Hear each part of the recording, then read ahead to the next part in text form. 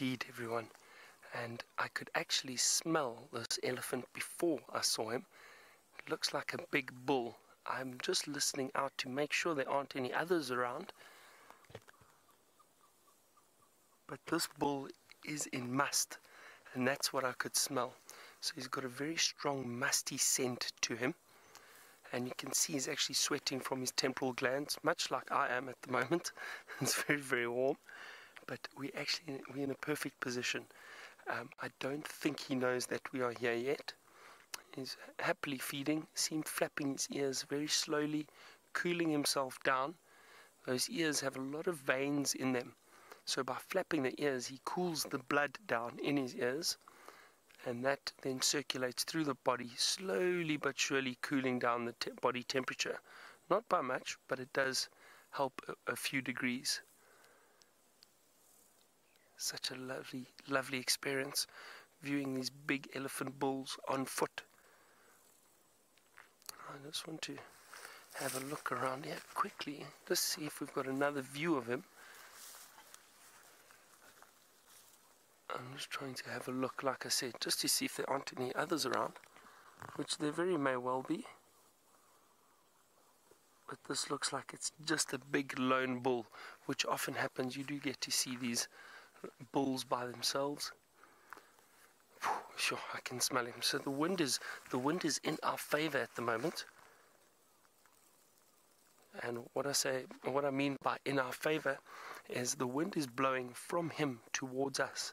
So that helps us because we can smell him, he can't smell us.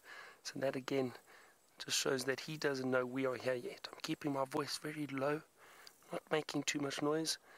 The best thing to do on foot is if you can view an animal like this and then leave without it knowing you were there. I wonder, let's just come over here a little bit, Chandra, follow me. We've still got a lot of cover here, which is perfect for us.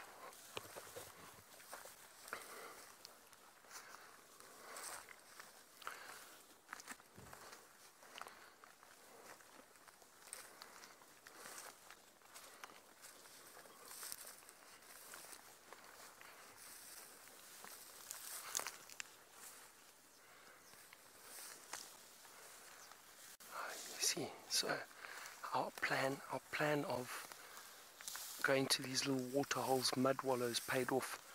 There we can see this elephant. He's not far from the water hole.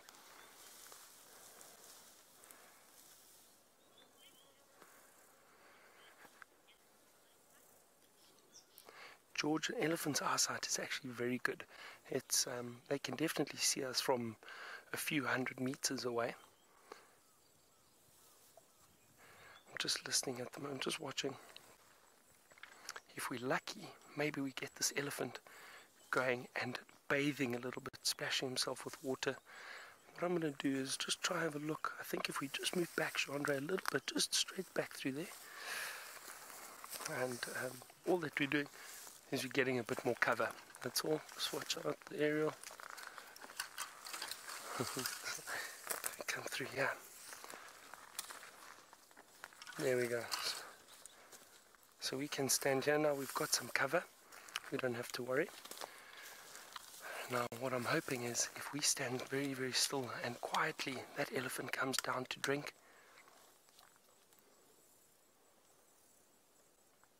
See what he decides to do. You can just see the legs through there, through the trees. This is such a wonderful experience. As I was saying, a bushwalk gives you a completely different perspective of viewing these animals when you are on foot and you're able to get a little bit closer. Again, we do have to be respectful, we do have to be careful, but there's no reason for this elephant to be threatened.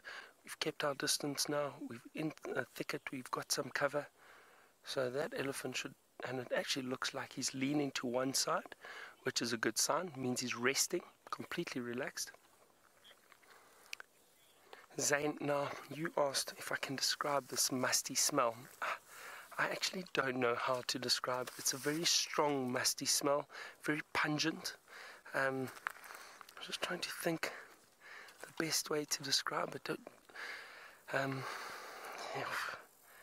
James is usually a bit better at describing these smells than what I am.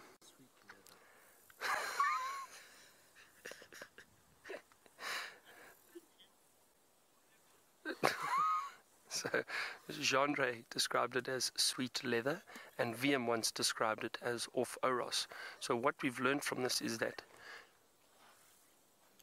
cameraman can't smell anything. There we go, just as we thought. He's come out from behind the bushes. Oh yes, he's going to probably splash himself and have a drink.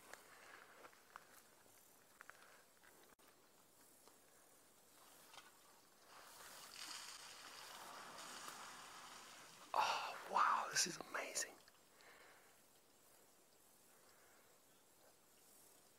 You could hear him spraying the water into his mouth. Usually what they do is they lift their trunks and they tip the water into the mouth, allow gravity to do the work.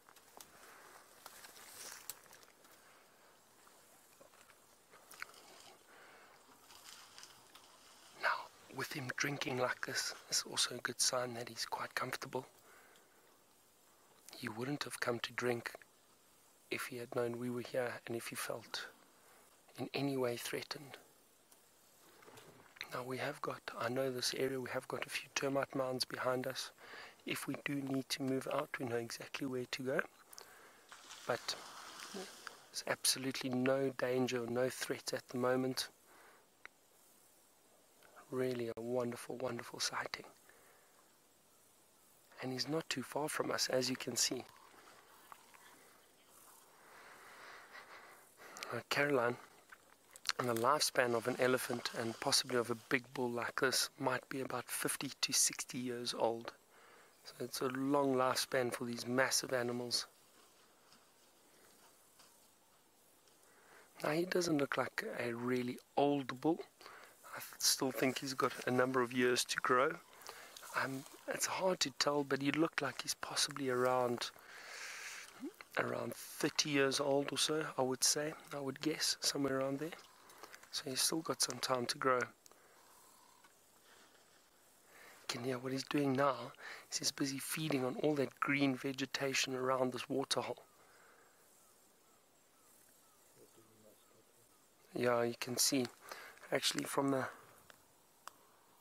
Yeah, if you have a look, Genre might have been focused on his penis between the back legs. You can see the must, all that liquid. It's not the must, it's the liquid that is excreted from the penis. A lot of testosterone moving through the body when they are in must. That causes them to sweat from the temporal glands and secrete a liquid from the penis. And that is that pungent smell that we can smell at the moment. Very, very strong smell. What I think we're going to do is later when we go back to James in the tent, we'll ask him to maybe describe it. He's a little bit better at describing these smells. But it smells like I want to say almost an off blue cheese or camembert smell, perhaps. Definitely. Mixed with sweet leather and off Oros.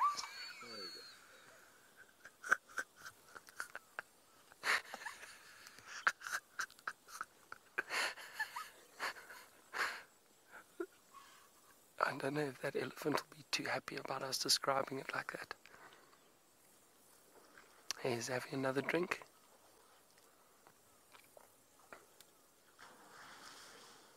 Oh, it's a lovely sound, isn't that amazing? It's because he's so close to us, very, very close to us.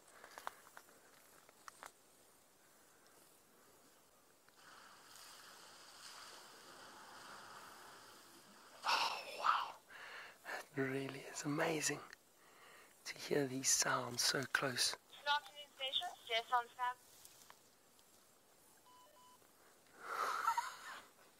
So, one of the other guides just got mobile and blaring over the radio, but that's our fault. We should always make sure the radios are turned down when you do get to sightings like this.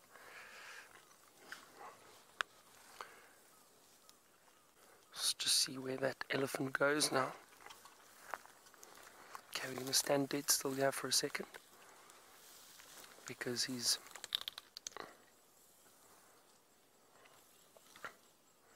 He's just moving. Okay. I'm just going to see which direction he goes to. We're going to stand dead still for a second and keep quiet. Let's head back to James in the tent and see if he can describe the smell of musth.